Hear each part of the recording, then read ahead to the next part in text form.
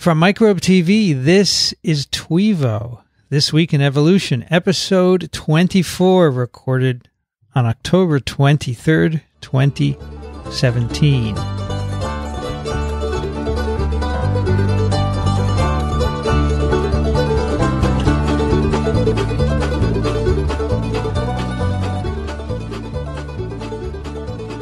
This episode is brought to you by Blue Apron. Blue Apron is the #1 fresh ingredient and recipe delivery service in the country. Get $30 off your first order and free shipping by going to blueapron.com/twee.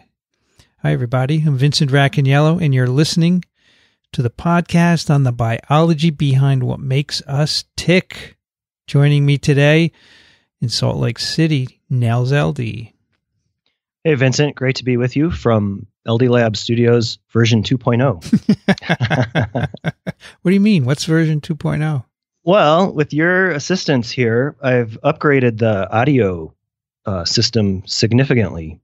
I've got something called the Mix Pre 3 with all of these cables coming out of it, and there are decibels. I don't even know what's happening. But yeah, we've got an upgraded recording system here. Yeah, we set Nels up so he can have 2 mics in studio.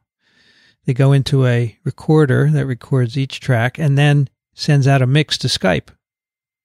So it should be nice for multiple guests, right? I think it's a significant upgrade. And in fact, one of the motivations for this was I had a spectacular guest visiting today and was hoping to sort of unveil this upgraded audio system. So Marco Vignuzzi is joining us from the Pasteur Institute. Really excited for this. Hey, Marco. Hi, everyone. Welcome to I'm not TWiEVO. sure that I was the spectacular guest, but I could sub in for whoever canceled. Nobody canceled. It was you. Nels is not doesn't praise everyone, so take it and run. Well, sure. I guess keep the bar low. What brings you to Salt Lake City? Well, I'm doing a little American tour. I came last week to be part of a meeting for a grant that I'm running. So that was in San Francisco. And sometime next week, I have another symposium between French and American scientists in Atlanta. So I needed to find a place to put down my suitcase for a while. Nice. So I thought Salt Lake would be a good choice. Have you been there before? I've been here probably 10 years ago, and that was just for the heck of it. So I came to see that's when I was still a postdoc. Yeah, right. In California. Yeah, it's a nice place, and then you got Nels there, which makes it pretty nice. Right, Nels? That's very generous of you to say, Vincent. Yeah, Salt Lake is turning out to be, I think it's kind of coming along. It's a little maybe underrated in some ways, under the radar a little bit, but there's some good energy here in the foothills of the Wasatch Mountains. And you're going to be sticking around there, I hear.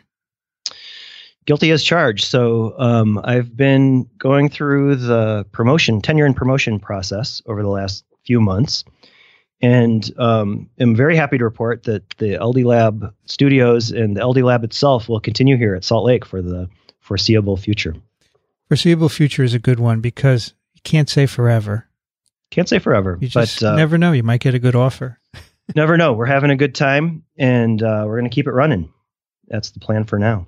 So, Marco, you're at the Pasteur Institute in Paris, and you are the PI of a unit called the Viral Populations and Pathogenesis Unit, right? Yes, I am. I've been there since 2008. I used to know Marc Girard. Remember him? Uh-huh. Do you know him? Yes, yeah. I did know him. Because I had done my PhD at Pasteur 97 to 2001. Mm-hmm. And at that time, Marc Girard, I think, was just closing his unit. Yeah, and it was being taken over by Sylvie van der Werf. Yep. Who I also knew, yeah. Right. And she was switching to flu research, and I happened to be assigned to her lab to do my PhD. Mm-hmm. Marc, of course, used to work on polio, and so did I. And so we were competitors, I guess, for a while. I remember when I left David Baltimore's lab, I had made the infectious clone of poliovirus. he wrote me a little note. I came in one morning. It was on my desk. He said, "Send the clone to Mark." And not Mark, Girard. Mark Girard. Yeah, Mark. Yep. Right. Mark without the O. Send it to Mark, because I knew that they were working on it. And he said, "Just send him your clone. He's a good guy and he'll be fine." I said, "Okay." So I sent it to him. Those are in the days when people sent clones around. Right. And it was fine. Nothing bad ever happened. But then I knew Sylvie. Now, she was a member in his group. What was her relation to him? Was she a postdoc there or what? She was, well, that's a good question. I think she came back and she was a staff scientist. So, in the Pasteur and certainly in the older times, back then, there were these mega hierarchies, right? It was one big boss and everybody in a giant pyramid under him. So she was basically a PI within his large unit. Right, Then when he retired, the various PIs moved on to have their own smaller units. Right. I know she spent some time with Eckhard Wimmer here in the U.S. Yes, that was her postdoc. And at that time, she also had made a clone of polio. Right, and they were the first to show that you could transcribe RNA with T7 polymerase in vitro and it would be infectious. So that was a PNAS paper that she and Eckhart published, I remember. It was some time after the original clone, but that was the upgrade, version 2, to make it more infectious. No, that ended up being the clone that kind of drove my PhD studies for a long time. Out in Raoul's lab. So let's back up a bit and start from the beginning. Where are you from originally? So at the very, very start, I'm from Italy. You were born there. Hence, I was born in Italy, yes. I was born in Bologna. I'm from the region of Romagna, which is joined with the Bolognian region of Emilia. And my whole family has been there forever, and we left when I was 5. So hence I have the name. I genetically, physically look Italian, I suppose. But we moved when I was 5 and left for English Canada. So then I grew up in Northern Ontario in a culturally remote town of Sudbury. Certainly back in the 70s and 80s, it was far from everything, even though it was quite a large city itself. And that was Northern Ontario. And then finally, when it was time to go to school, I went to Montreal. I was kind of in need of city life and something bigger. Wasn't sure what it was, but I knew it had to be leaving where I was growing up. So I did my Bachelor of Science at McGill in microbiology and immunology, but I had done what started as a second major. I never did complete it, but the second major was in just more classic biology, which turned out to be a good thing because it was there that I did a couple of courses in evolution, which I otherwise never would have encountered in the more molecular biology curricula at the time. So from then, at that point in Montreal, and especially at McGill, being a very international university, I had met tons of people from around the world and realized that the world is much smaller than I expected. And I just wanted to move back to Europe.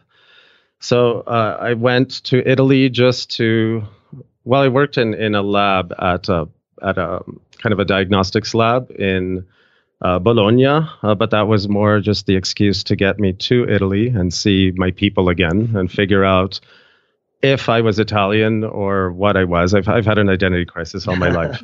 And I think I convinced myself I was Italian. I fully immersed in it, drank all the Kool-Aid. But then at the time, military service was still mandatory. And so I had to leave or do a year or so of military service. And not being finished with living in Europe, I chose Paris because most Canadians grow up kind of thinking of one of our two, mother or father countries, UK or France. And just decided I'd move to Paris and continue studying and enrolled in a master's program at the University of Paris. That led to the PhD at the Pasteur Institute. And then it was just time to move on again for postdoc. And although I guess before doing Paris, my every intention was to move to New York City. Once I lived in Paris as a doctoral student with a PhD salary. It was so hard, I decided I needed to go to the West Coast where people were happier and smilier. And so I ended up at UCSF in San Francisco for 6 years. How did you get on to Raul Andino's lab? What was the pathway that got you there specifically? Well, so there was, I had been working in Sylvie's lab, which was a flu lab, but because of her background in picornaviruses, she and Nicolas Escriu, who was a staff scientist, they were using replicons of picornaviruses as vaccine vectors, so to express flu proteins. And Nicolas Escriu had this idea. At the time, the whole thing of DNA immunization was the thing. Yeah. And so Nicolas had the idea of why not use replicons for naked RNA immunization, and that kind of was what I worked on. So naturally, when I was thinking of doing a postdoc, I was looking pretty much in the field of picornaviruses. And at the time, I didn't have many opportunities to go to meetings and meet people. So there was the EuroPic, which is kind of the international picornavirus conference, was being held in Italy at the time. And so my bosses sent me there, and I knew that was my chance, my one chance I had to nail a postdoc position. And I knew that Raul was there, as well as Carla Kierkegaard and of course all the other people from the West Coast, right? And so I had to figure out how to approach them and appear smart, which is the hardest thing to do when you're a PhD student and you're afraid of all these big famous people, right? Of course, yeah. I had the good fortune, and at the time, they needed, for the social hour, they had this traditional dance troupe from Italy come out. And Raul Perez-Berkoff had to step away. He was the organizer of the meeting, and he was the one who could translate. So ultimately, he asked if I would step in and translate from Italian to English and French. And I did that kind of simultaneous translation while the dance troupe was explaining the moves. And I think that kind of at least shot some spotlight on me and made Raul and Carla and other PIs remember me when I finally applied to them much later. So that might be the back door in. Interesting. And so when you were starting to train in the Andino lab, how much of this was sort of driven by the virology versus the evolutionary biology, or the mix of the two? So, when I learned a lot from being in Raul's lab and his way of, basically I learned to do leaps of faith, close your eyes and go for it. And so when I joined, it was originally to work on his vaccine projects. So he had the poliovirus Sabin strains expressing HIV proteins. And my actual original project had nothing to do with what my career is now, but it was to develop bacteria to be suicidal and express T7 polymerase and deliver the replicons or the viruses like positive strand viruses, and basically to launch them from within, right? Yeah. Ultimately, that led to only 2 years of headaches. We did manage to get the thing to slightly work, and thank you, Raul, for not getting rid of me during the 2 years where I had nothing but negative results. But during that time, I think when he was desperate and thinking I need to save this guy's career somehow, he said, Shane Crotty in the lab had studied ribavirin as a mutagen for the longest time. And he said, we don't know if you can have resistance to mutagen. Probably we can. It'll be just some silly mutation, and maybe you could publish a short note in Journal of Virology and at least have something under your belt, 3 months of work, and forget about it. And that's how it started. So we did that, and that led to the famous G64S mutation in the polymerase. I love it. Yeah. Found by Julie Pfeiffer, who was everybody knows the story of Julie scooping me throughout life and kind of ruining my life until I finally met her. But that's where it all started, and little did I know that would actually become the focus of my work from that point on. That's great.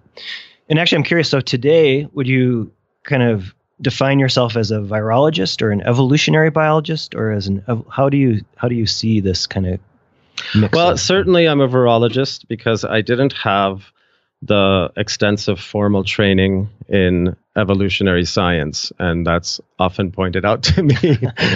Me too, by the way. Yeah, and I mean, I accept that. So I suppose my safety, I know I'm a virologist. That's for sure. But I found this wonderful comfort in thinking along the lines of evolutionary sciences. One of the things in molecular virology that I've always struggle to do is to the kinds of studies that focus very mechanistic on one protein or one mutation in that protein, a very linear approach. And I've always struggled with that. I'm not linear. I'm very messy and all over the place. And when I discovered sort of these studies of viral populations, I felt I can really swim in this multidimensional world, and it's fine. I don't need the comfort of being sure of everything. That's great. I think that kind of science is almost gone because it's the way it used to be. And I remember when I cloned and sequenced polio, it took a year, and that was going to be it. You weren't going to do populations. You weren't going to do different isolates. You were just going to study one virus, one protein. But now you can do way more, and and very few people, I think, take that linear approach anymore, which is good.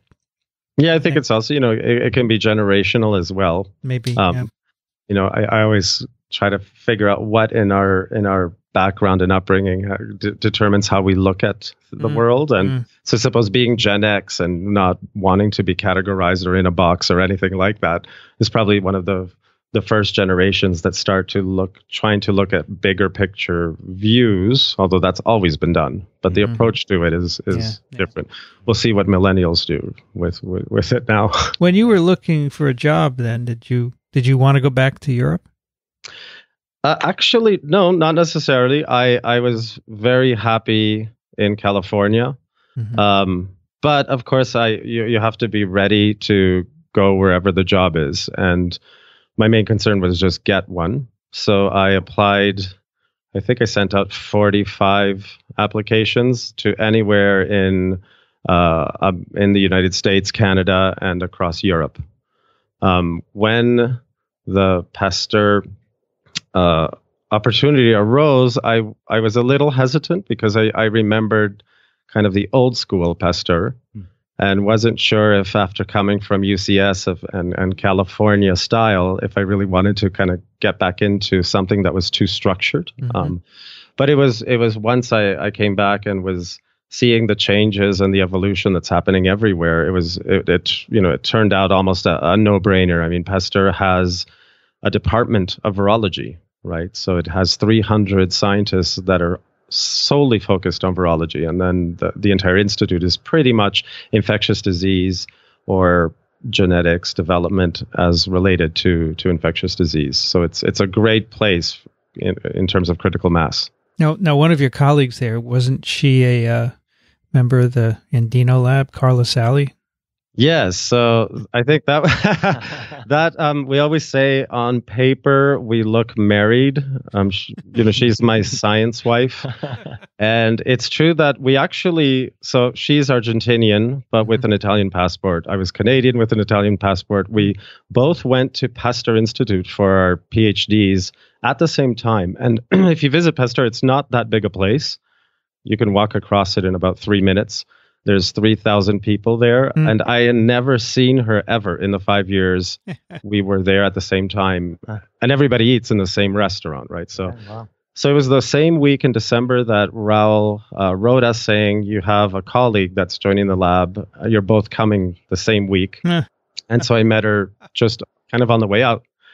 Then, of course, she became a best friend as well as a colleague. And we both applied for this position at Pasteur.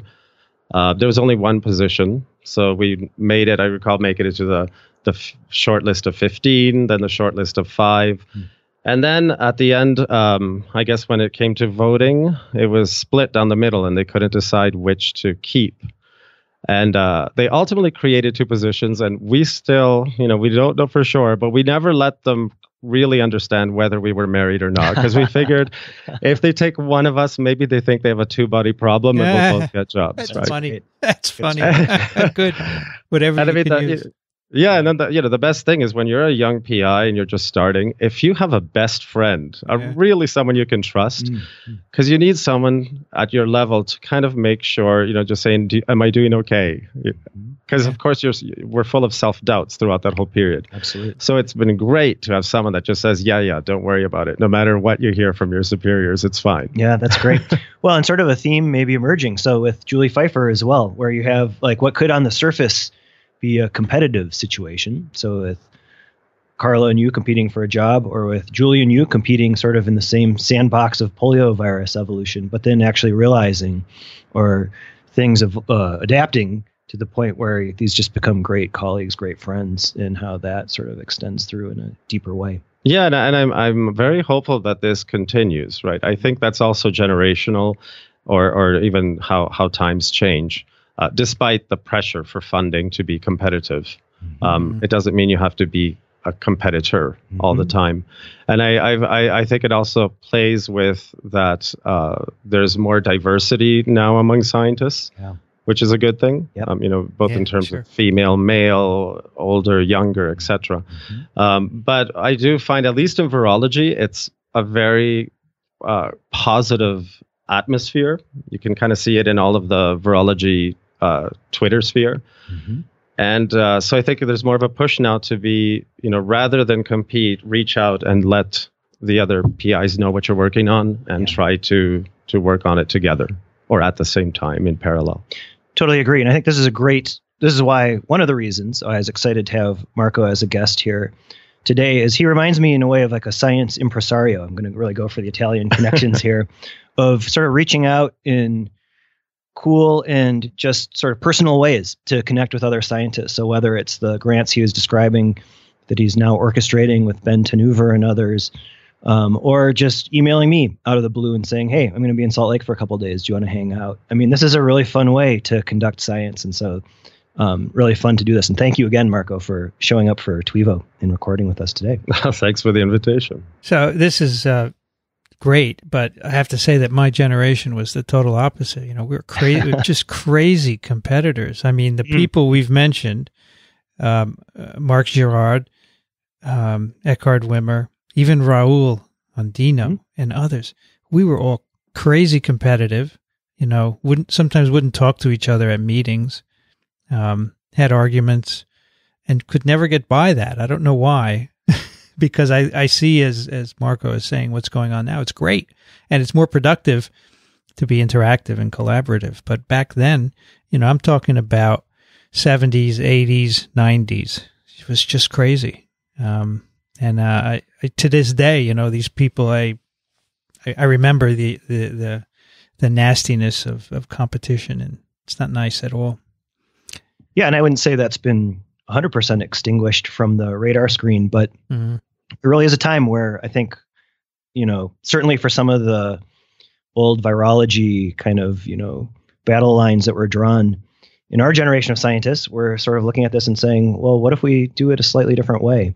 Yeah. And in some response, in some ways, maybe a response to a pretty competitive funding scenario where teaming up is turning out to be a really great strategy for career survival, or even more than that, thriving in sustaining careers these days. So let me tell you a story, a quick one, Marco, about Mark. Okay. So he visited my lab. Just started. It was the early 80s, mid 80s. And we were working with this strain of poliovirus that could infect regular old mice. It was mouse adapted. It's called the Lansing strain. And I had a student who had selected monoclonal antibody resistant variants, and some of those were attenuated in mice. Okay. And we had sequenced them, and the amino acid changes were in the VP1 BC loop, which is on the surface of the capsid, right? So Mark came, and this was not published yet, and I showed this to him. I didn't know what it meant. About 6 months later, he publishes a paper showing if you take that, it was an 8 amino acid sequence from this Lancing virus and put it into any other polio, it would make it infect mice.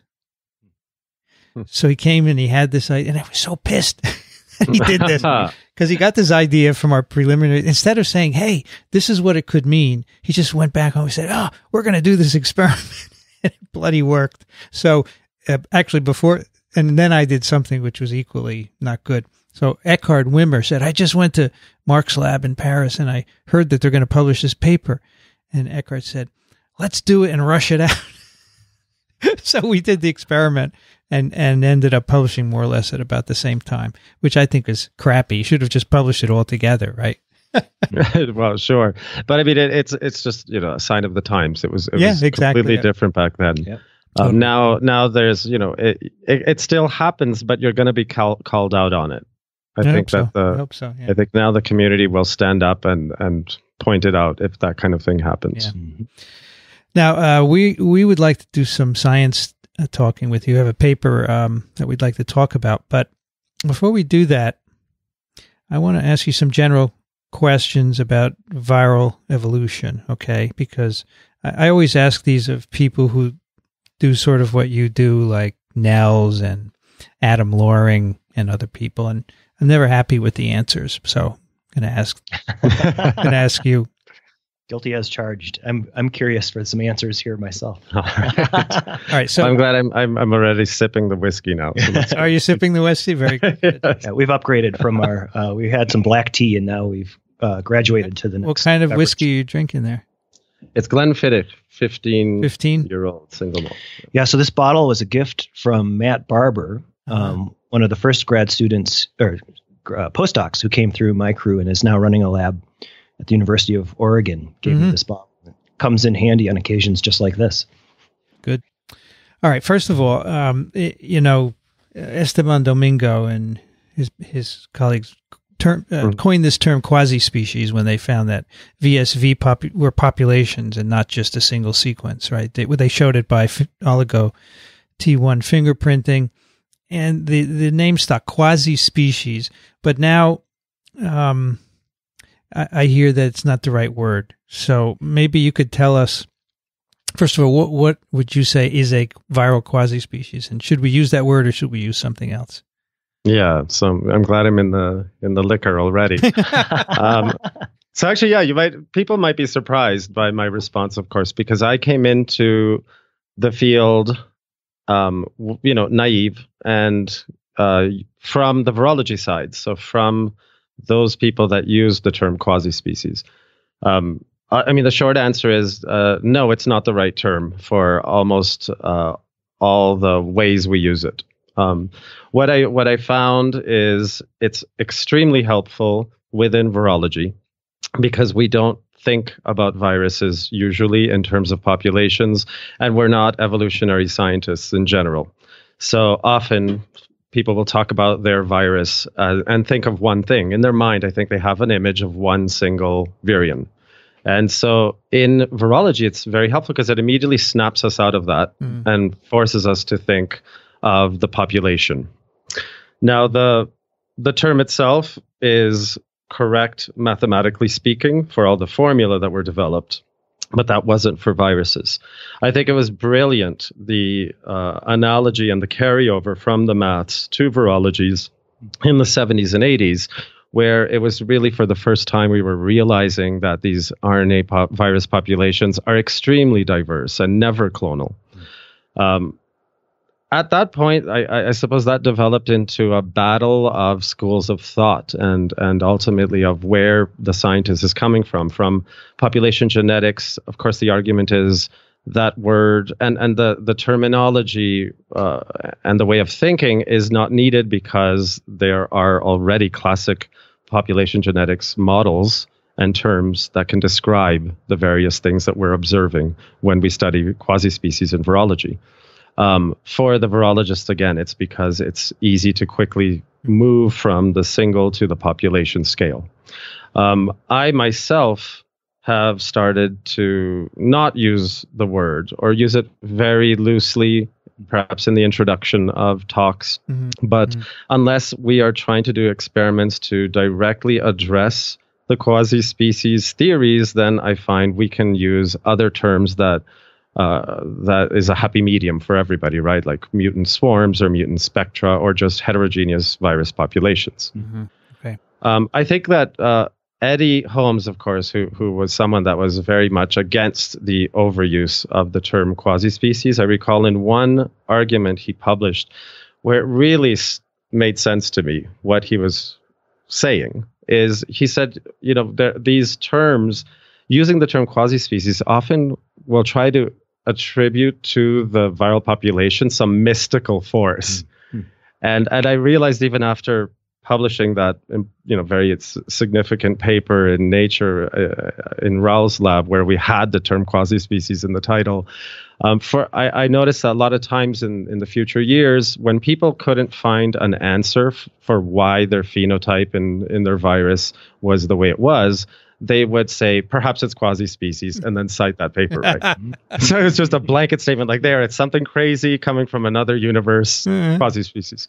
So it's true, it's not. And quasi-species, ultimately, the conditions, the mathematical conditions required don't happen, right? The population has to be at mutation selection equilibrium, at infinite population size, at mutation rates that are still above what we see in RNA viruses. So perhaps it sometimes occurs, but for the most part it doesn't. And I think for when we just want to discuss population diversity, then we should perhaps use just more general terms.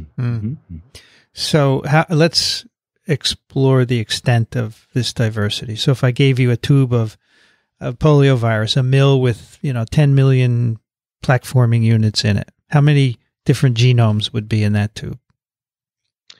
Well, potentially. I mean, they from what we know of RNA viruses in general, they tend, each time they replicate, they introduce one mutation on each genome with each round of replication. So if there was no selection whatsoever acting on this population, you would have every mutation present at every nucleotide site, and then they would start to accumulate. So you would get even haplotypes forming, and the potential for diversity is extreme, of course. I'm thinking of the paper, Ralandino's paper, where they developed circ-seq for the first time, and I could really do away with all of the background error from Illumina sequencing. There they saw that essentially you had about, I think it was something like 80 to 90% of the nucleotide sites presented mutants at very low frequency. So I think in the most permissive environments, such as cell culture with immortalized cells, you could very easily have millions of, or hundreds of thousands or tens of thousands of variants, each slightly different from the next.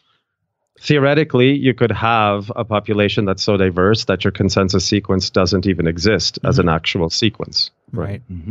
But mostly when we do consensus sequencing, we get a consensus, right? So I haven't seen that anyway. So this population could have 10 million different viruses, which would mean that there is no more than one genome that's the same, right?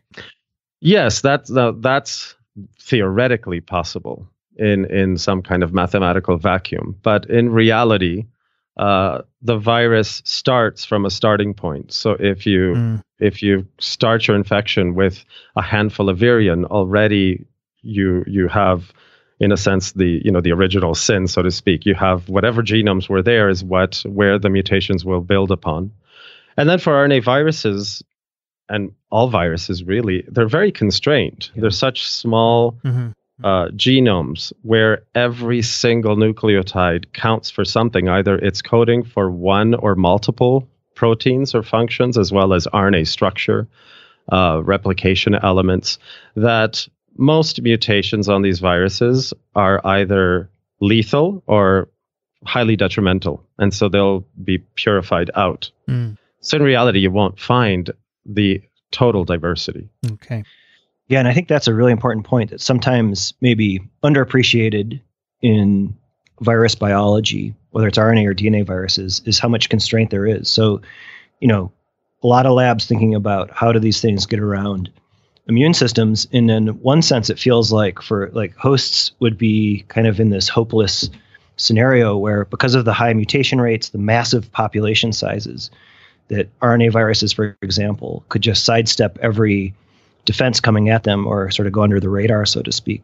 But it's all that constraint, right? When every nucleotide, as Marco is suggesting, counts, that actually starts to level the playing field potentially and make these conflicts a lot more interesting from an evolutionary standpoint, because hosts actually, are fighting without one hand tied behind the back, in a sense, as the way viruses might be. Does this kind of population variability occur for all kinds of RNA viruses, or just some kinds? Got different genome configurations and so forth. Does it matter? So I think the mutation rates of the error rates of these RNA viruses are all very similar. Mm-hmm. Okay. And we can see, if ever we're able to have a biochemical assay for some of them, right, where it's really just polymerase and an RNA template, we see that the error rate is very high. Then it of course, compared to all other genomes, yes, they all present extreme diversity, but there are instances where there is more diversity observed in populations compared to others. And that kind of makes it, again, when I talk about diversity, I'm looking at just what's inside of the strain. It's intra-strain diversity, and not so much on the longer scale evolution of diversity between strains and evolutionary rates, right? So there are a lot of times we see that some of our RNA viruses evolve more slowly than others in the long term. Oftentimes we talk about arboviruses, which cycle between invertebrates and vertebrates. So mosquito-borne viruses, for example, they tend to have very slow evolutionary rates. And yet, in my lab, when we look at them just with the diversity that's in a population, it looks just like other RNA viruses. So ultimately, it's the selective pressures that are acting on them might be more stringent. No, and I think it's going to be really exciting to kind of consider some of these parameters when it comes to very different viruses. So like the large DNA viruses, where if you just measure mutation rates, they could, in some cases, be orders of magnitude lower, although there's certainly controversy around that. And Eddie Holmes has sort of weighed in both directions. But things like recombination and copy number variation start to emerge as other diversity generating mechanisms that can sort of level the playing field for those very different classes of viruses. And so one of the great things about our field, I think, is really that we're just glimpsing at virus diversity in everything around us. And so to be able to sort of pull some of these understudied viruses and understand how they sort of balance the equation, so to speak, will continue to be really interesting going forward. And I think with the now that sequencing technology is more accessible and affordable, et cetera, we don't know a lot about the large DNA viruses with respect to how RNA viruses have been studied, simply because we couldn't cover the sequence data. So at most we have the very small single-stranded DNA viruses, and they do look a little bit like RNA viruses with their diversity.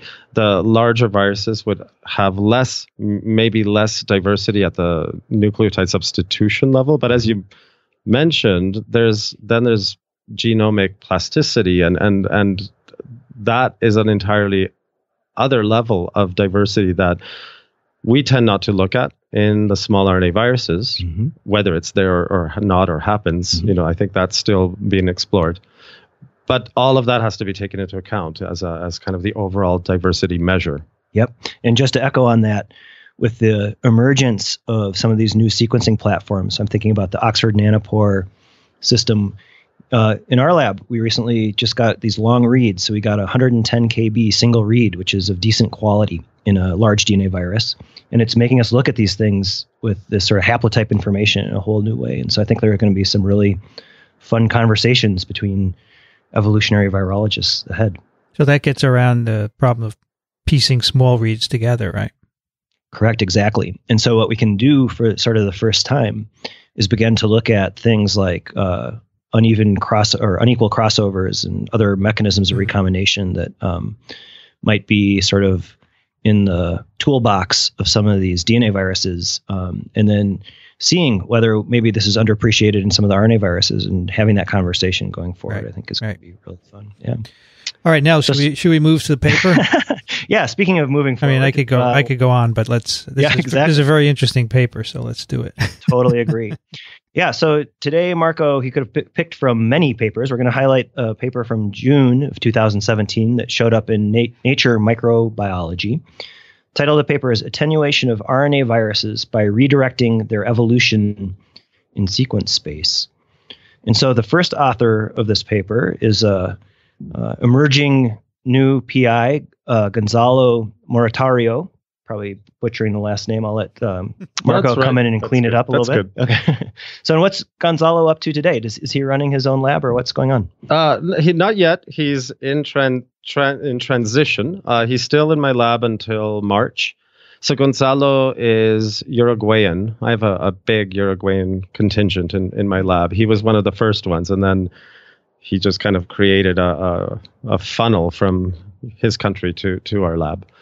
So he has already a position as an assistant professor at the University of the Republic in Uruguay. And hopefully he will be starting a lab at the Pasteur Institute of Montevideo. So, Pasteur has 33 institutes around the world.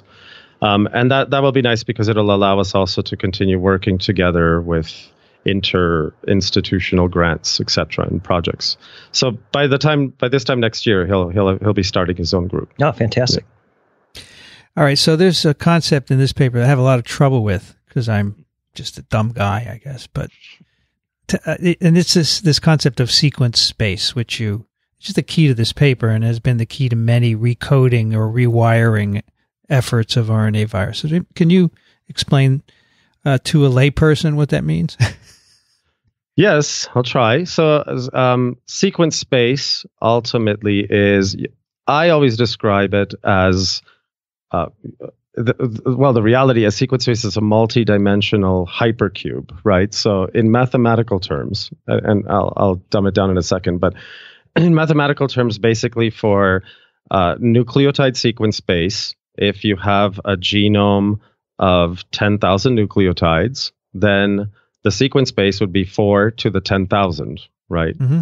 Which is this actually more than all the molecules in the universe, because it represents every combination possible of all 10,000 nucleotide sites for all 4 nucleotides you could have at those positions. Mm-hmm. So mathematical sequence space is vastly huge, but it can describe, if you can imagine being able to map that out, then you would be able to place your virus and all of its variants somewhere in that space, kind of like a GPS coordinate.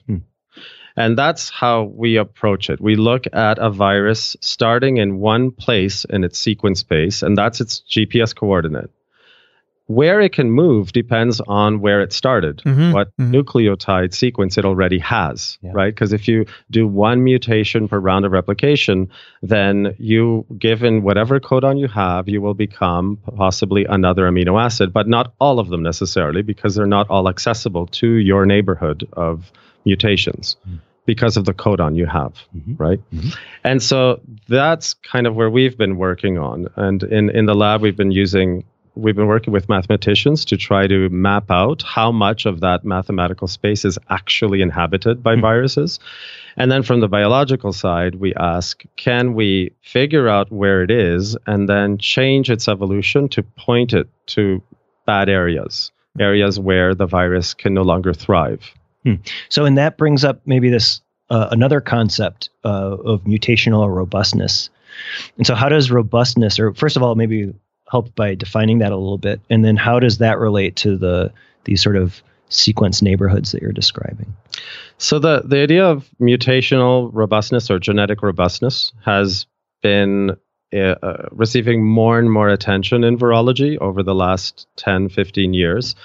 A lot of the really cool work and great reviews are written by Santiago Elena, and Rafa San Juan in Spain.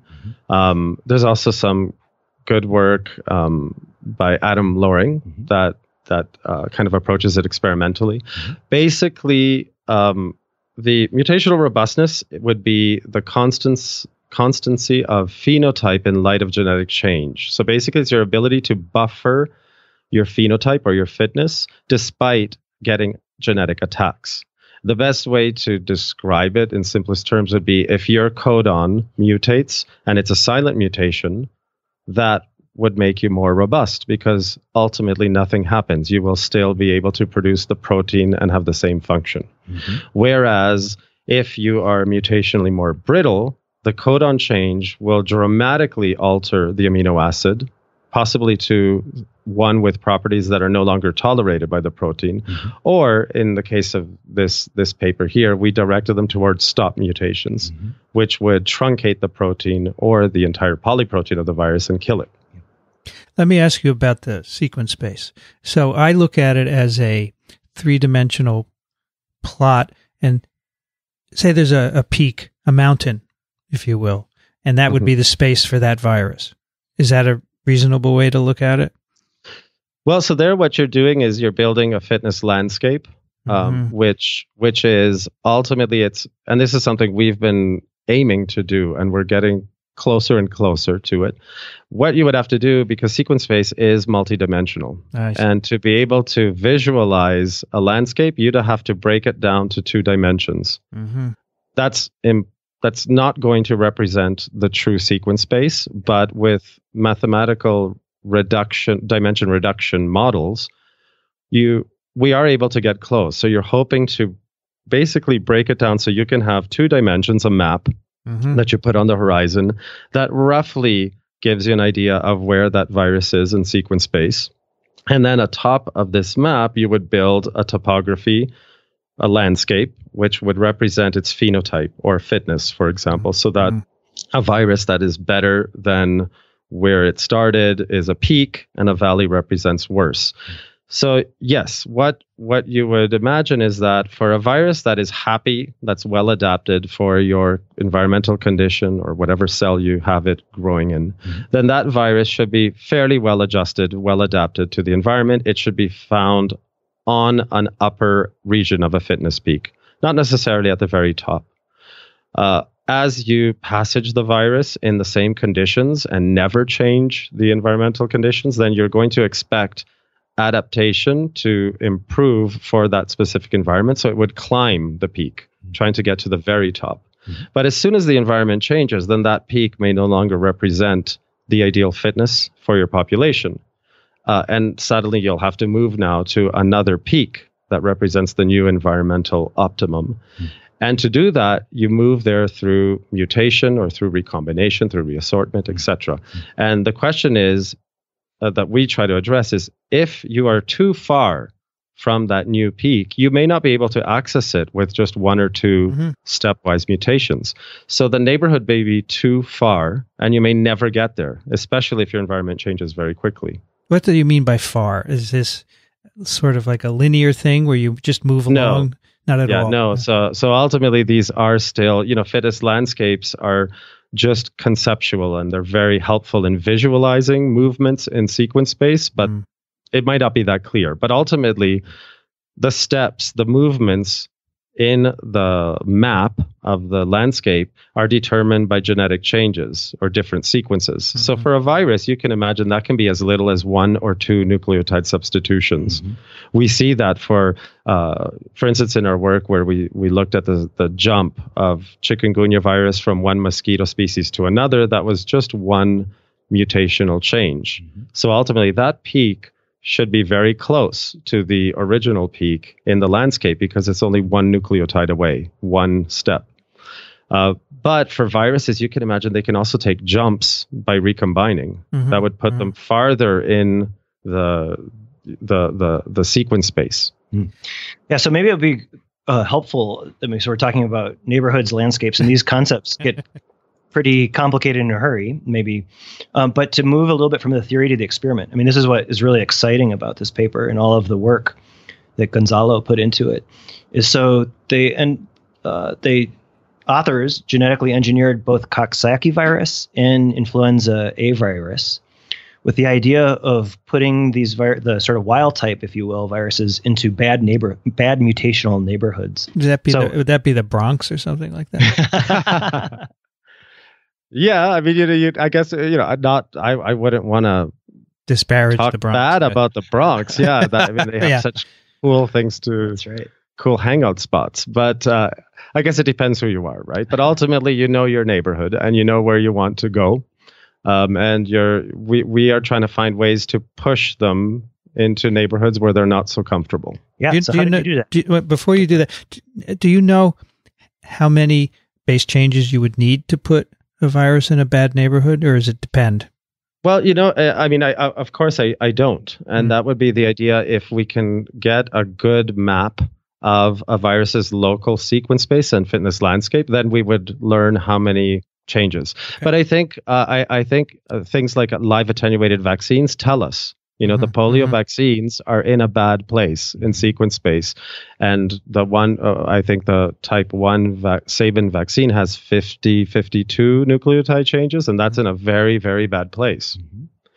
So I think it can be relatively few steps. Viruses, these RNA viruses, they exist in very precarious situations. They're trying to stay in an optimum, but they also need to move very quickly and be evolvable. But at the risk that most movements will cause them detrimental fitness effects. Yeah, and so one of the sort of clear detrimental fitness effects would be if you become riddled with stop codons. And so that's what's the idea of this work. So with Coxsackie and influenza, how is it that you put them into bad neighborhoods?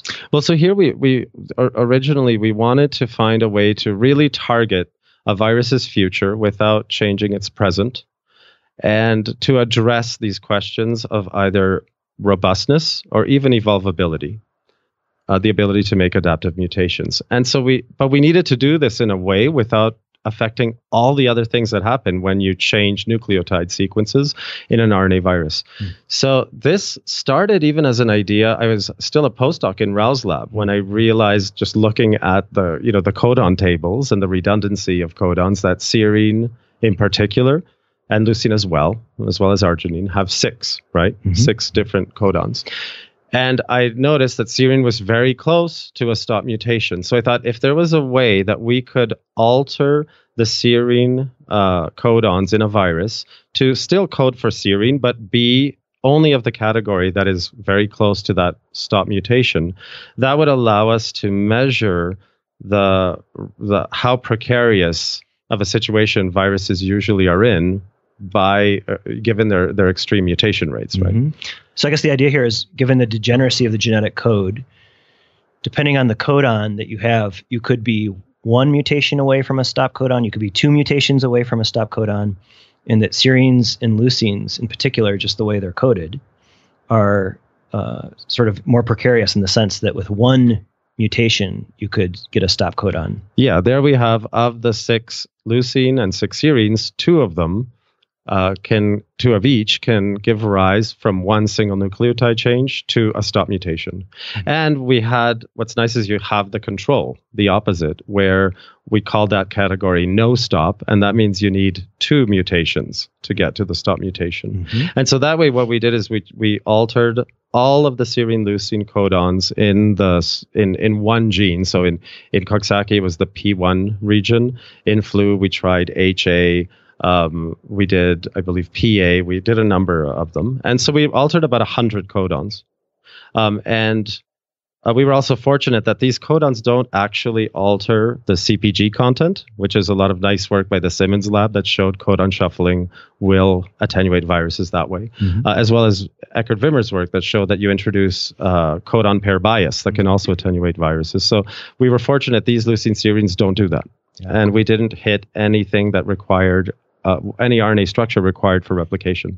So we were able to focus only on the question of robustness, evolvability, and what happens in the virus's future. And so I guess the trick with this is that if you're making mutations in these viruses that alter the RNA structure or introduce these this codon bias, which would be these sort of intriguing patterns of two codons together somehow altering the translation, that you would be sort of adding side effects that could influence virus fitness. But you were able to sort of do a more pinpoint experiment to just really try to ask the question of whether being close to stop codons would influence ultimately the virus fitness. Yes, and it's, a lot of the really lovely work on codon optimization, de-optimization, shuffling, the death by 1,000 cuts that's often described by Wimmer's lab. That really attacked all of the codons. They changed hundreds and hundreds of codons and codon sites, and it's amazing. You can fine-tune the level of attenuation, but probably it's the result of a number of things, such as translation efficiency, replication, et cetera, et cetera. Here, we really tried to focus only on what happens as a virus mutates and the potential role of robustness or adaptability in attenuating. So the viruses you made, the ones that can go one change to a stop, they seem at first glance pretty normal, right? Yes. So if we just replicate them in cell culture, they have basically wild type like replication kinetics. They show you can see some fitness defects almost immediately, but nothing that would be indicative of having touched on replication or translation. All those things as we measure them looked pretty much wild type. And also with what little we could do with trying to model the RNA structure, it didn't look like we altered it. Of course, this was just looking at M-fold on the small piece. But what we were comforted in seeing that our no-stop control, technically by the model, would have had more RNA structural changes than the one to stop. So that was sort of the perfect comparison, since we had all 100 leucine serines changed in that no-stop control as well. So, really cool internal control. And then how are you defining actually virus fitness here? And how are you measuring it? So here in these studies, we did the most correct and classic measure. It's a direct competition assay. In virology, we tend to use fitness very loosely and fail to define it in most of our papers. So often fitness to virologists just means replication rates, and it's often just one virus grown alone compared to another virus grown alone. For the more classic evolutionary method, you would have to compete them. And so we do low multiplicity of infection competition in the same cell culture, 1-to-1 ratios, and we measure the amount of virus. We're lucky in these cases we can use highly quantitative fluorescent probes, QRT-PCR, so we have very good measures of what the progeny is over 3 different cycles, and then we find the slope and, using a classic formula, get the relative fitness, how much better or worse the virus is. So initially the viruses are very similar. As we start to put pressure on them, either we grow them and passage them over time, or we actually bombard them with mutagens to force mutation, then we see dramatic differences emerge. So you put mutagens, you passage them, and then you get a decline of fitness of these stop viruses, correct? Yes. So we found that both in cell culture as well as in vivo, as the viruses replicate with their natural mutation rates, they start to accumulate these stop mutations, and we can see those by deep sequencing the progeny virus. So both in culture and in vivo, we see that those one-to-stop viruses have more stop mutations in the progeny, which would indicate truncated genomes. Especially for Coxsackie virus, since it's right at the beginning of this polyprotein. If you truncate that, you can't express any other viral protein required for replication. So but again, these... Go ahead, sorry. Well, these remain relatively rare occurrences, right? So out of your entire population, only a small percentage are presenting these stop mutations. Yet the entire population is screwed. Because these guys, you say they make smaller plaques, right? Yes, and in vivo, these populations are cleared more quickly. Now there's an unanswered question, and I can't imagine that the only reason these populations are disappearing is because 1 or 2% of them have stop mutations. What we our thinking is that these viruses, as they mutate, are more visible to innate immunity and to other immune responses, either because the truncated proteins somehow are indicating some kind of danger signal, or that the the mutations at the RNA level are also exposing the virus and making it more visible. I like to imagine the viruses have evolved to hide as much as they can with their secondary structures, etc., from the innate immunity. And if we start to mess with that, then they become more visible. So it's not just a matter that you've pushed these viruses into a different sequence space, and now they can't get back or where they need to go just to replicate in a cell. It's not that simple. It's that you think there's a specific mechanism for their altered phenotype. Yeah, I think it's going to be a combination. I find with everything that I've studied, it's never as simple as that one paper shows, right? So I think ultimately, yes. And that comes back even to all the work on fidelity variants of viruses that have higher or lower intrinsic mutation rates. I don't think that the attenuation is as easily explained as just having more mutations on those few genomes. There has to be some kind of role of host response and how the host might perceive these populations differently. That remains to be addressed. So speaking of hosts, so up till now, the experiments we're describing are done in cell culture in vitro, and then with treatments with different drugs, which will influence the mutation rate, and that's sort of the stressor that you're putting on here. So then, in addition to these experiments, so you also moved in this study to in vivo experiments. So, what actually did you do? Well, so there we in both cases for Coxsackie virus as well as influenza A, we used mouse models. Initially, it was just to observe whether attenuation occurred. So it was simply infecting mice with different doses of the virus compared to wild type. And in both cases of flu and Coxsackie virus, we saw that the one to stop viruses, so the ones that are closer to stop mutations, were attenuated. Not necessarily severely attenuated. Where in many cases, we saw that viral clearance was occurred more quickly. Maybe we'd see it at day 5 or at day 7, whereas for wild type and the no stop controls, we would see virus still present after a week. So it's not complete attenuation, but it's a higher clearance. Then for flu, we were able to move a little further because we can perform protection assays and try to see if these viruses were in fact immunogenic and also protective. And so we did find at least when mice were immunized with these viruses and then infected with a lethal dose of the same virus, they were protected. So then sort of underlining some of these evolutionary studies is also the idea that these, or what motivates some of the work, is that these could actually be prime candidates as new vaccines.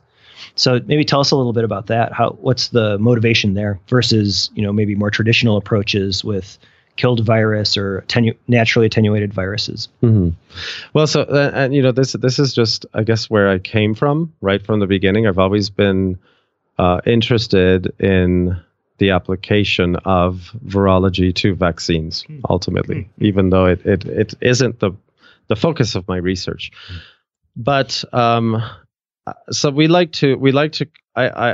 to develop these kinds of new attenuation strategies, but that are really upstream of whether it'll actually be feasible and usable.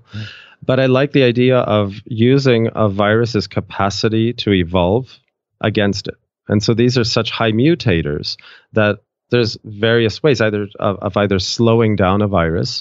So imagine you can change the codon sequence so that it's no longer evolvable. It's no longer able to access the mutations it would need to adapt to whatever environment it's going to encounter during an infection. Or, on the other sense, to make it more fragile and fall off those cliffs in the landscape.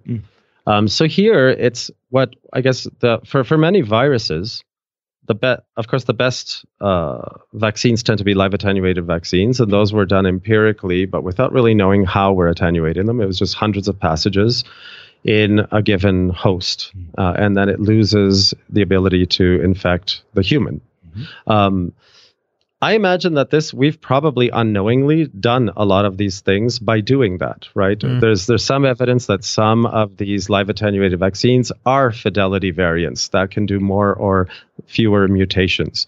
There's evidence that they are in bad mutational neighborhoods, and so they tolerate less diversity around the sequence in which they find themselves. And so in a sense, they're trapped in this distant region, and the only way back is to revert. Now, in the kind of approaches we're taking is, unlike most live attenuated vaccines that have one or two key attenuating determinants or nucleotide changes, so those are easy to revert back with one or two mutations. Here we have 100 or so equally contributing attenuating mutations, and none of which attenuate particularly well. A single serine change would do nothing, right? And so in a sense, even though the single contribution is very low, so it would be hopeless as a vaccine on its own, by having 100 of them, the contribution is significant, but the ability to revert 100 sites back to wild type is impossible. Yeah. So it could provide a better safety. And for these kinds of viruses, what I like in this approach is that we are allowing the virus to appear exactly like wild type. The immune response sees the same protein sequence as wild type. And it's just as the virus replicates that we redirect its future. Yeah, really interesting. The recoding by Wimmer, which you mentioned, where they make thousands and thousands of changes to change the codons and keep the amino acids the same, right? So those proteins are also the same. Is there any difference in terms of usage as a vaccine? Would there be any difference from that approach versus yours? No, not as. I guess the end result is the same. I think what's nice is that the more we learn about how codon changes will affect replication, translation, evolvability, robustness, it'll allow us to fine-tune them in a more rational manner. So even the many codon changes that were made by Wimmer's group, Adam Loring had the great idea to address that and say, well, what if we inadvertently altered robustness? And he showed in a nice paper in Cell Host and Microbe a few years ago that is the case. So I think we ultimately will be changing a number of parameters when we do this kind of work. But I think my hope and goal is that we can get a good codon volatility index that we can add to the rational design of attenuating mutations for viruses for which we don't have vaccines. So then, in addition to all of the recoding you did in these strains, you also developed another virus that you call the Speedy Stop virus. So what's that, and what's the additional tool you used here? Yeah, so this is great because it's when you kind of let your postdocs do their own thing. And so this was Gonzalo who came back with the idea. We have viruses that are more prone to stop mutations under their own intrinsically bad replication fidelity. But in Coxsackie virus, for the first few years in my lab, we were very focused on fidelity variants, which was a continuation of my work on polio from Raul Andino's lab. So for Coxsackie virus, one of my PhD students, Nina Gnedig, and Stephanie Beaucourt, who's an engineer in our lab, they identified a whole number of about 10 fidelity variants that were mutators. This was also in collaboration with Ulf Pearson in Colorado State University. So there, it's basically you have a virus that intrinsically is making more mistakes. So it would allow us to exaggerate the phenomena. And when I present this, I always show this image that this was Gonzalo's imagery, in that it's like taking a sports car, like a really good car, down a really bad road full of potholes. And so the effect will just be exacerbated. And indeed, that's what we see with our Speedy Stop, in which the virus itself makes 3 or 4 times more mutations than regular Coxsackie virus. And the result is, even in animal models, we find more stop mutations in the progeny virion. Yeah, it's really interesting. So it's as if you've put the virus, mutationally speaking, into a bad neighborhood, and then you gave it the keys to this Ferrari in a full tank of gas to sort of get itself in some more Exactly. trouble. I mean, I always see it as Thelma and Louise, right? That very last scene where they drive off the cliff. And I'm just spoiler putting more alert. fuel in Spoiler. Oh, yes. Well, I don't even know if people, the new generation even knows what Thelma and Louise is anymore. Yeah, that's right. I wanted to just mention that, as you point out, I like this approach because it simply changes the sequence space without affecting, dinucleotide bias, codon pair bias, which is all a consequence of Adam's paper, right, where he's changed all of these things and he's looking at space, but you don't know what's affecting it. And as you say here, we only look at where we're pushing the virus. Is that a correct interpretation? It is. And I always want to sound smart and say that we thought of all these things at the beginning. The reality is we really were lucky in that serine and leucines don't actually do that, because the papers by Wimmer and Simmons lab came out much after we already started making these constructs. And so, each time I was like, oh, crap, we have to run back and make sure we didn't alter that. So luckily, yes. From the start, we were brilliant in thinking about that. But no, we were lucky. There's a luck factor there. Well, sure, absolutely. You need to have that, yeah, for sure. So I wanted to ask, so much work in this paper, actually, not only to do this recoding for one virus, Coxsackie, but to do it for a second, the influenza A virus. So were there any notable differences between the two? I mean, you did sort of the same strategy, but actually on two very different types of viruses. Did they sort of end up, in terms of the fitness consequences that you were measuring and the in vivo attenuation and things like this, did they behave exactly the same, or were there differences actually between these two viruses? So in the sense of attenuating, they behaved similarly, and we've also seen it with some other viruses that we're now working on. So it tends to attenuate. I don't know if the mechanism is always the same, right? That we could be altering translation for some of them. What is not presented in this work, but is part of this bigger piece that we are doing, is that some of these codons will ultimately or possibly alter not just robustness, or maybe not robustness at all, but evolvability and adaptability of the viruses. Now there, we have seen some differences with constructs that are supposed to be more or less evolvable. And they don't always behave the same. I think, and from what I can remember, of course, I don't have the data with me, but I recall that the flu, the things that we categorized as more or less robust, more or less evolvable, was not the same according to whether it was leucine or serine.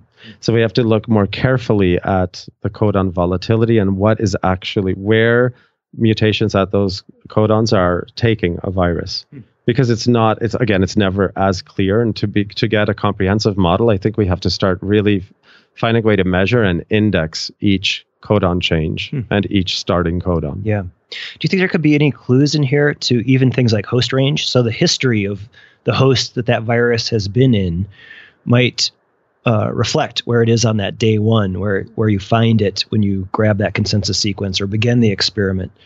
Will this sort of influence potentially even the ability of different viruses to infect many hosts, to only infect one? What do you think? I think there may be genetic signatures that will help us understand this, but you can't decouple any of this from any of all the other things, right? The actual amino acid sequences, the tRNA availability for whatever target cell each virus has, where the virus came from, whether it recombines regularly or not, is it segmented or non? I think that it would be too simplistic to imagine that we could find very conclusive information about the current nucleotide sequence and why. Yeah. But I do think there's some signatures there that need to be explored, and we could do that on one level. At the phylogenetic level, people have been looking at what kind of sequences are explored by certain viral families. I think what we need to do here in our own work and people that do our kind of stuff is to start asking about the relevant tissues, right? Because we tend to study these in HeLa cells or other immortalized cell lines, but a lot of these viruses have very specific tissue tropisms, and the tRNA availability is going to be different, possibly in those. And we don't necessarily have that information. And this is more relevant, I think, for the other codons. For serine leucine, for this virus, they're equally used, all 6 of them. But we see codon biases in other codons and other viruses, and that would explain things. Marco, what do you think would happen if you had a suppressor cell line, a tRNA stop codon suppressor cell line, and you did this experiment with your altered population? I don't know. Interesting idea. The initial thought would be, it's going to be the same as using your high fidelity, but maybe not.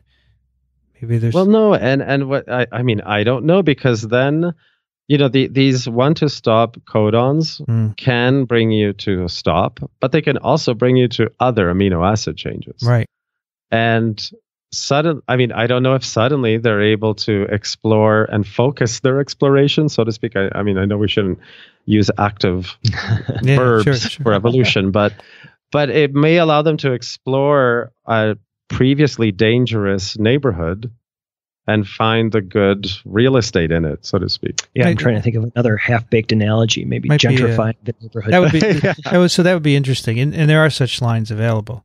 So even if you used only one stop codon suppressor, it might be informative, right? Yeah. Well, Gonzalo, if he's listening, you have your first grant application. Are you still continuing this this area? You're going to let Gonzalo take it all, or what? What's going on? So we'll I guess I'll have to see what Gonzalo wants to work on. In my group, I do let people take what they want, because when they come, they kind of explore what they want. It's nice being the kind of lab we are. Virus evolution is very broad. And so ultimately we can just change virus and have enough room for everybody. And so I tend, and I learned a lot of this from Raul as well, I get people in, they work for a short time on an existing project, and then I ask them to kind of dream up what's comfortable and what's fun and create their own niche. Looking at what's out there.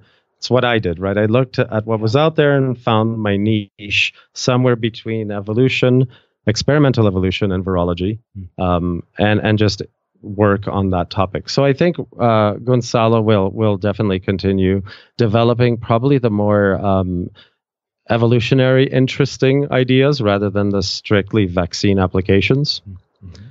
And in my own group, it depends on who the new people are and what their interests are.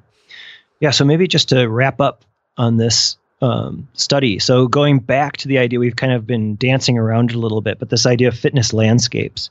So if we look in figure 6C, actually, you've drawn fitness landscapes. So maybe could we walk, we can't see it on the podcast, but I would definitely suggest pulling up the paper and then maybe walk us through this figure. Yeah, so this is, again, because this work was initially a giant paper that was completely exploded into pieces by reviewers. We realized that this piece is the easiest to explain and the first to publish. And ultimately, this fitness landscape, we wanted to have a fitness landscape, but without actually showing all of our landscape models that we created. So I'll say stay tuned for actually very exciting landscapes. But what is nice here is that we try to at least project in 2D. And if you notice, that's not really a sequence space, because what we have is just the different conditions of drugs that we treated these populations. And then the mean entropy. So ultimately, the amount of mutations that accumulate over time.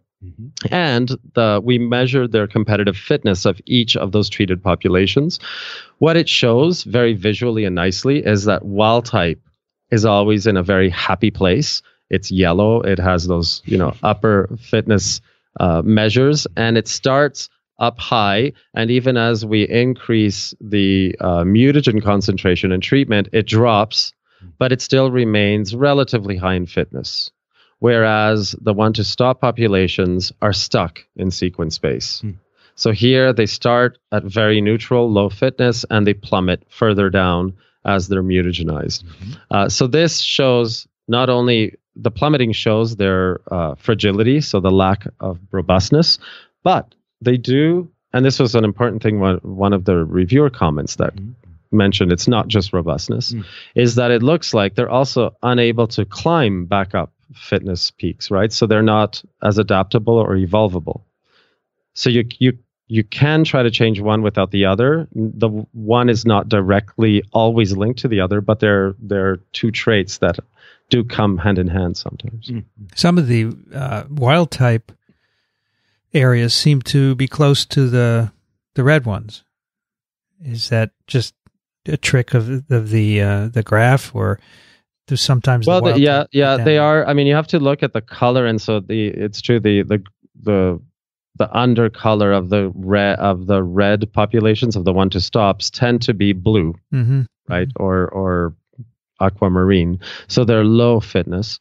They do the mutagenized wild type populations reach the fitness levels of the unmutagenized one to stop populations as they're being passaged. So it's like they're starting off already lower on the landscape. Looks to me like like if you go to the mock, right, the wild type is getting a little blue there at the left. Oh yeah. I mean, and that naturally that happens. I mean, these are experimentally evolved populations. We passage them over 5 cycles, and in multiple replicates. So sometimes, whether it's for whatever reason, it could be just the genetic drift or founder effect of a bad virus that carried on to the next series of infections. It's just that you naturally have lost fitness. So there's a lot of variability, and you end up having to look at mean measures or the average over many replicates. What we did find with the no stop control is that it displayed more robustness. It's not on this map, but ultimately it's positioned in the same place as wild type, but the drops were less severe. Got it. I have to say I bristle when you say a bad virus, because I don't know any bad viruses. They're all good viruses. They just sometimes find themselves in bad neighborhoods. I'm the worst person for terminology. It's just I fight it all my life, so I carry it into the science atmosphere too. This episode is brought to you by Blue Apron. Blue Apron's mission is to make incredible home cooking accessible to everyone, while supporting a more sustainable food system, setting the highest standards for ingredients, and building a community of home chefs. For less than $10 per person per meal, Blue Apron delivers seasonal recipes along with pre-portioned ingredients so you can make delicious home-cooked meals in 40 minutes or less. You can customize your recipes every week based on your dietary preferences, and there's no weekly commitment. You only get deliveries when you want them. They have a freshness guarantee. It promises that everything in your delivery arrives ready to cook, or they'll make it right. And because they ship exactly what you need, they reduce food waste. This October, Blue Apron is celebrating its 5th anniversary by bringing back its top 20 recipes picked by the Blue Apron community for a limited time. Now, Blue Apron's all about giving people fresh recipes to explore as they learn to cook new dish after new dish, which is why they don't normally repeat recipes within a year. So that's why this limited time offer is so exciting. So that's pretty cool. All the favorites are going to come back. Blue Apron is pretty cool. I like it because I hate shopping. I don't mind cooking, but shopping is a bore. I don't like grocery stores, and it's great to have everything shipped to your doorstep and go through the cooking. And it's especially great with kids, because you can say, hey, let's put this together. It's really quick. Normally they don't want to deal with it, and they can learn to be great cooks themselves. So try Blue Apron's all-time customer favorites. You can go to blueapron.com/twee to get $30 off your first delivery and free shipping. That's blueapron.com/twee. You'll love how good it feels and tastes to create incredible home-cooked meals with Blue Apron, so don't wait. Blue Apron, a better way to cook. Did you get hungry listening to that? Yeah, and I actually feel like a new man for many reasons. Yeah. Yeah, so I have to say, Vincent, I'm in the game. I've finally dabbled in a Blue Apron good order, and not too shabby. So we ate a couple of these Blue Apron. My wife and I ate a couple of these Blue Apron meals, and pretty delicious. Did you do it together? Did she do it? Did you do it? How'd that work? Some of both. So, good. She prepared one. I prepared another. Good. Yeah. All right. Glad you like it. It is good stuff and delicious food. All right. Now let's do some picks and we'll wrap it up. Yeah. Good idea. We have plenty of some great emails in the mailbag, but we'll return to that next episode and catch up. Thanks for all of the letters. Really great stuff there. Moving to the picks of the week. So my pick of the week is a website called Global Tagging of Pelagic Predators. And so what this is sort of a repository, actually, of a number of ecological studies. And so these are scientists who are tagging different marine species. So we're talking about marlins and sharks and tuna and even elephant seals and sea turtles. And then they're following their migrations under the ocean, sometimes thousands of mile long migrations. And it's really fascinating. You can just go to these Google Earth maps and find, an individual salmon shark that has migrated thousands of miles. It's really cool. I just love that this is all kind of happening under the surface. Yeah. Nels, you know what pelagic means? Like open ocean or something, I think. Yeah, away from the, the shore or the bottom. Mm-hmm. I love these ocean terms. Pelagic. I like benthic and all of that stuff. I just like the words. It's really cool. But this is a good site. It's a lot of fun. Yeah. You kind of pick your favorite elephant seal and watch it swim up to the, I guess, is that what seals do? Swim? Yeah, up to the Aleutian Islands, for example. I mean, it's just really crazy how far these things go. Oh, yeah. And how deep they can dive as part of their sort of everyday living. Just up and down the coast there. Look, from like Baja, California, all the way up to Alaska. Yeah, exactly. Amazing. With no motors. That's right. Some of them coming out of Marco's old stomping grounds near San Francisco. That's right. Bay as well. Yeah. How about you, Vincent? What's your pick of the week? Well, I have a continuing a series of complaints with the current administration when it comes to science-based matters. I've voiced some of those before. I have an article in the Times entitled, "Why Has the EPA Shifted on Toxic Chemicals?" An industry insider helps call the shots. Mm-hmm. So this is about a scientist, PhD, who worked for the chemical industry. She now shapes the policy on hazardous chemicals.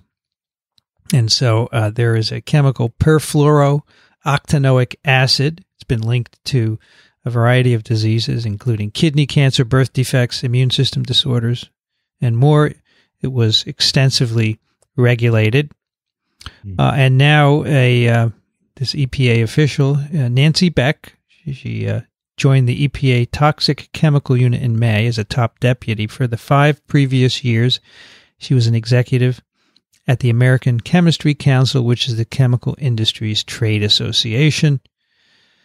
And she has she wants to rewrite a rule to make it harder to track the health consequences of the chemical and therefore to regulate it. And so this is very bothersome because it's all about allowing industry to make more money by being less regulated with no regard to health risks caused by these things.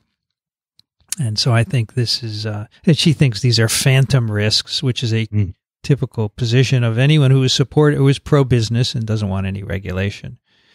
So I think this is really, really despicable.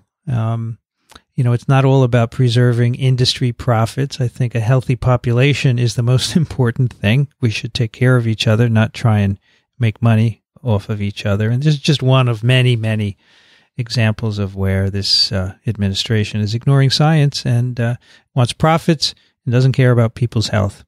And yes, that's sad. Yep. Sort of feels like the fox is running the hen house, so to speak. Exactly. Yep. Marco, how about you? Do you have a surprise listener pick that you might point to? Well, I not in the same way, but I'd like to point people towards 3 young PIs that I think are doing cool stuff. Great idea.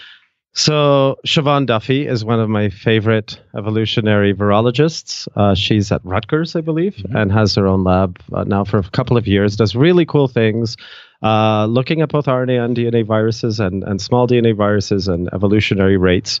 Check her website out and her work. It's fantastic. Agreed. And then in the flu, I've recently discovered, partly from this ASV mathematical virology session that I did, is Seema Lakdawala, who's at Pittsburgh, and Chris Brook at Champaign-Urbana. Yeah, that's right. Is that what it's called? Yeah, it is. Yep. Yeah, so University those are 2 new PIs doing really cool stuff in influenza, in various things, in packaging, assembly, evolution, etc. So look at those 3 people to watch. Couldn't agree more. So we've been trying to get Siobhan on TWiEVO for some time now. So we're still working on that, and we did a paper of Seema's on TWiEVO a couple of episodes ago, and the next day she was just thrilled. I can't believe our first paper got done on TWiEVO. I'm over the top, she wrote. Great. Chris Brook, also keep an eye on this fellow. Very interesting guy. Yep. Right. Yep. All right, that's TWiEVO 24. You can find it at Apple Podcasts, microbe.tv/TWiEVO. And if you have a favorite podcast app that you use to listen, please subscribe. You'll get every episode automatically, and it helps us with our numbers, which helps us get support of the show. And in fact, if you like what we do, consider us supporting us financially. You can go to microbe.tv/contribute for all the different ways that you can do that. Over on TWiEVO, I just designed a World Tour T-shirt. So on the front is the regular TWiEVO logo. Then on the back it says 2017 TWiEVO World Tour and lists all the places we were this year. Very cool. Not that many, but I'm not a rock band. We're not rock bands. Well, just wait. Yeah, we'll see. And send your questions and comments. TWiEVO at microbe.tv. I want to thank our guest today from the Pasteur Institute, Marco Vignuzzi. Thank you so much for joining us. Thank you. How many scotches did you have, Marco? Well, we're out of whiskey, actually. I was about to pull the fire alarm and get this building cleared. Nels, what's going on? You drank all of the whiskey. Well, we're off to a great start. That explains his washroom break. Well, correct. We'll just take the conversation to the bar. Are you going out tonight for dinner or anything? Yeah, we'll definitely grab some drinks and then go from there. Tomorrow, Marco, it won't be posted in time for TWiEVO, but Marco is giving a seminar here. Cool. As part of a new Speakeasy secret seminar series. So you have to have the code word to get into this thing. Nice. But, looking forward to this. Marco, tomorrow. What's your Twitter handle? Remind me. It's Vignuzzi Lab. One word. Very good. Yeah. Nels Elde is at cellvolution.org. You can find him on Twitter. Earlybird. Thanks, Nels. Hey, thank you, Vincent. Good to be here again in our audio upgraded studio. And I think a spectacular episode, a TWiEVO hybrid, evolution and virology coming together. This has been fun. Absolutely. I'm Vincent Racaniello. You can find me at virology.ws. I want to thank the sponsor of this show, Blue Apron. The music you hear on TWiEVO is performed by Trampled by Turtles. You can find their work at trampledbyturtles.com. You've been listening to This Week in Evolution, the podcast on the biology behind what makes us tick. Thanks for joining us. We'll be back next month. Until then, be curious.